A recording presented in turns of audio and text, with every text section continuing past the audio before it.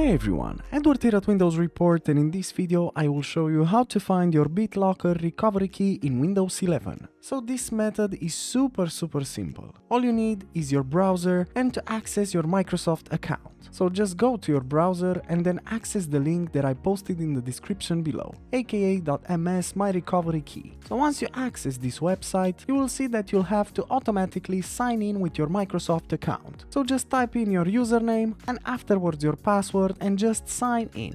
And after you signed in, depending on how many devices you have, for example I have Bitlocker on only one device, you will get the recovery key for your Bitlocker right away. And that's it.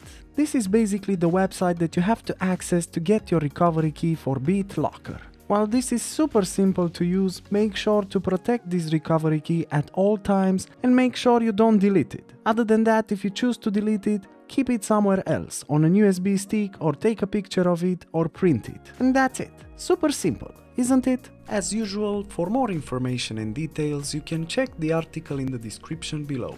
And if you enjoyed this video, just make sure to like and subscribe to our channel. Thank you.